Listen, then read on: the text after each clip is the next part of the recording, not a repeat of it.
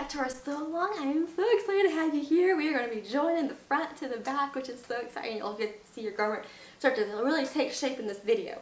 So we will join one side using a French seam, and it does not matter which side you pick, but we're going to join the front of our garment to the back of the garment using one side seam. Now I'm only using one side, joining one side seam, because I'm going to be putting a lace hem on this garment. If you're not doing a lace hem, then you may be able to join both sides right now, but just keep watching and you'll see what I mean by the end of the video, what your options are and how you can proceed.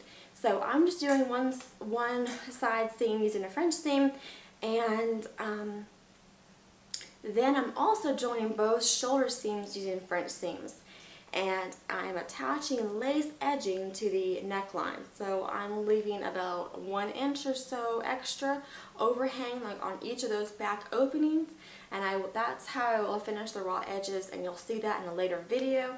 But just leave about 1 inch or so on each side of that neckline, and I am just putting the lace right sides together with the fabric. So both the right side of the lace will be together with the right side of the fabric. I don't know if I said that clearly enough, but you know, right sides together. God, I need more coffee. Anywho, so, and then I just zigzag, you know, around, and it wraps everything up like we've talked in previous videos on the sew along. Wraps everything up into a nice neat little roll.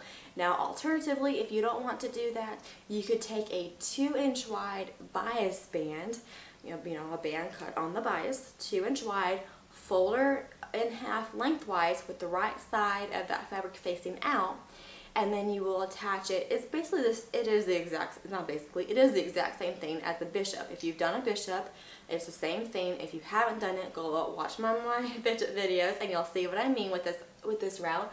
But you will put, so you'll iron it lengthwise, and then you'll put all the raw edges together, sew around that neckline.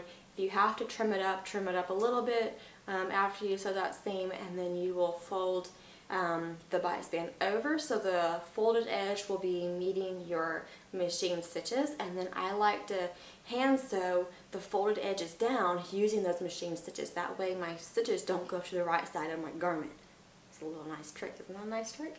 So then you could gather your lace. If you decide to go the lace route around the neckline, you could gather. I didn't gather mine, but you could do it if you wanted more like of a gathery look. You could definitely do that. My adjectives are just great, aren't they? And a 2X are fairly gentle gathers. 2.5 are more kind of regular gathers, and then 3X is really, you gotta gather neckline around that child. So do what you want, because it is sewing, so do whatever preference. You know how I feel about that. I hope this video is helpful. I hope you guys are having a lot of fun with this. We've got, what, 3 more videos and it's done. So stay tuned for those. If you have any questions, put them down in the comments below and I will do my best to answer them. And as always, I appreciate y'all for watching, and I hope to catch y'all in the next one.